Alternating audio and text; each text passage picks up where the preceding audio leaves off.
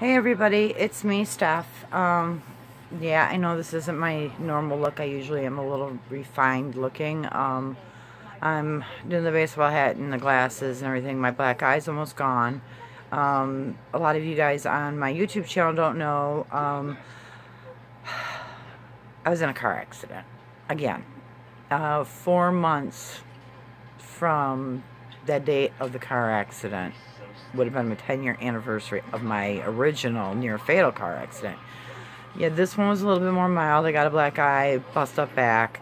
My son got a concussion and had blood in his urine, so he was transported to Children's Hospital from the pediatrician.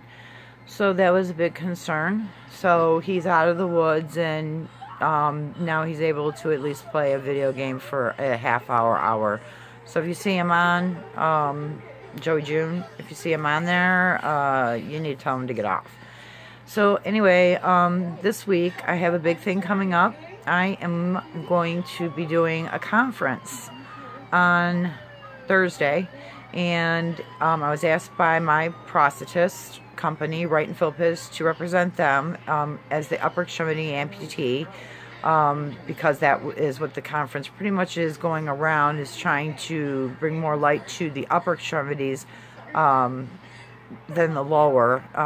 It's not trying to, do anything against lowers or anything like that, but it's trying to show what the technology that is out there. And as you guys know, I have one of the newest arms, they basically want the show of me being there to show how it works, how I work it, how I utilize it, to caseworkers, PT, OT, all these people, like 300 people. So I'm a little nervous about it. I could talk to you guys, because when I'm talking to you guys, and I get 1,000+ views on something, I'm not talking to 1,000 people up front and personal just yet. I'm talking to a screen, and then you guys watch me after.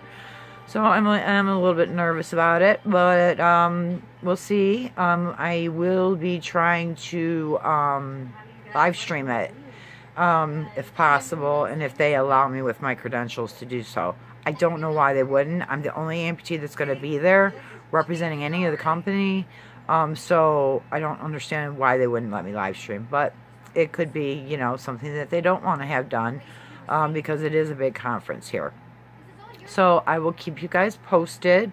That's the newest and latest and greatest. And I love you all.